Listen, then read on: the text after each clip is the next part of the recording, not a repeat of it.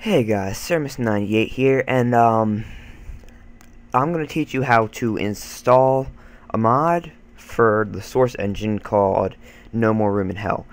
Now, what you're going to have to do is, before we start this video, I just want to put a note here. You will need to have one of these games that I'm going to show you. You will either need Left 4 Dead 2, Left 4 Dead 1, Counter-Strike Source, Half-Life 2, Half-Life 2 Episode 1 or 2, Portal, Day of Defeat Source, Half-Life 2 Deathmatch, The Orange Box, Counter-Strike Complete, Portal Bundle, Half-Life Complete, Counter-Strike Source plus Gary's Mod, Valve Complete Pack, or Source Multiplayer Pack.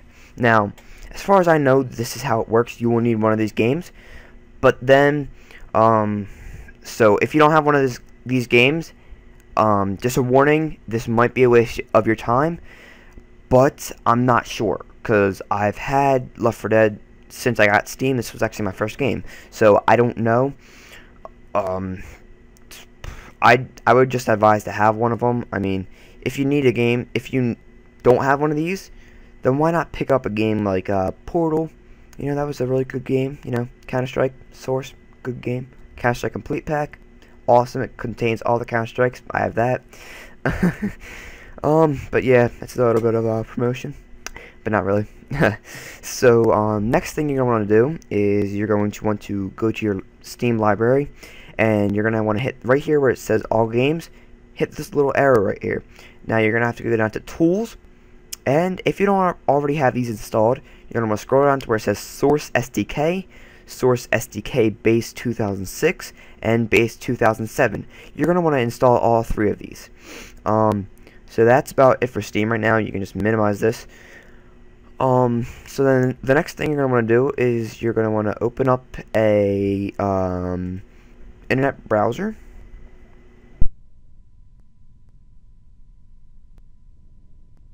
Sorry about that. You're going to want to open up your internet browser. You're going to want to go to nomoreroominhell.com. Click download right here for all of y'all to see it. You're going to want to hit download now underneath of beta 1.06 client full.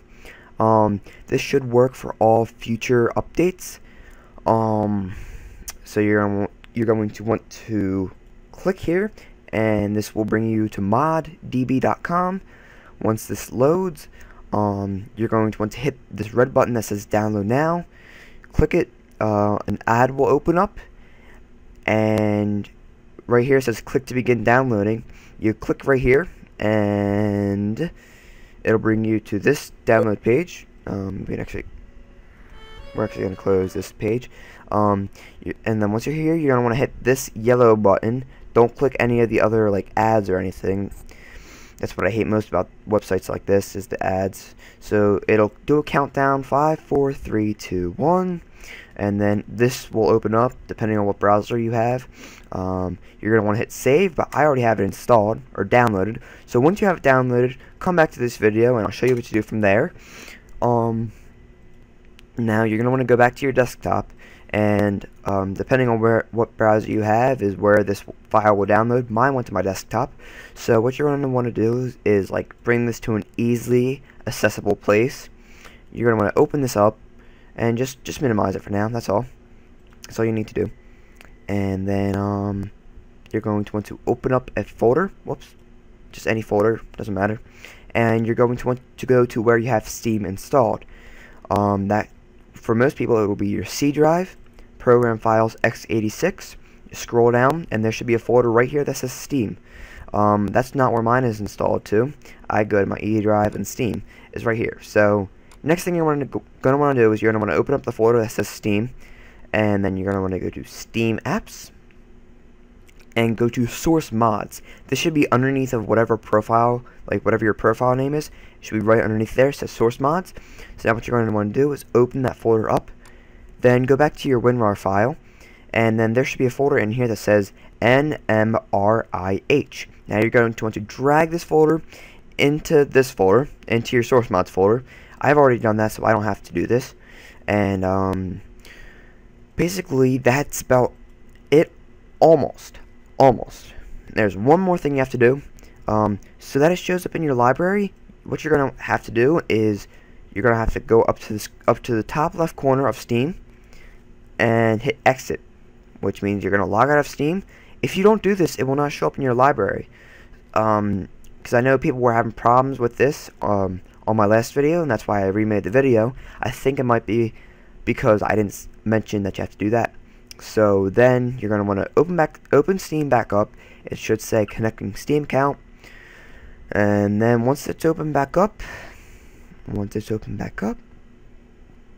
you should then go to your library, and you should see No More Room in Hell.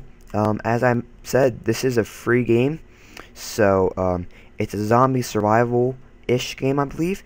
If it's not zombie survival, because I haven't played this, I played it once yesterday, and if it's not zombie survival, then this game is zombie objective. I don't know if that makes sense, but it's like objective based. Like you have to do a whole bunch of like objectives to do, and then you just kill zombies in the process, I assume. And then I think that's about it for this game. I mean, I'm not gonna play it because I'm recording with Camtasia, and that's about it for now. So thanks for watching, guys. I really appreciate it, and I hope to see you all next time. Bye.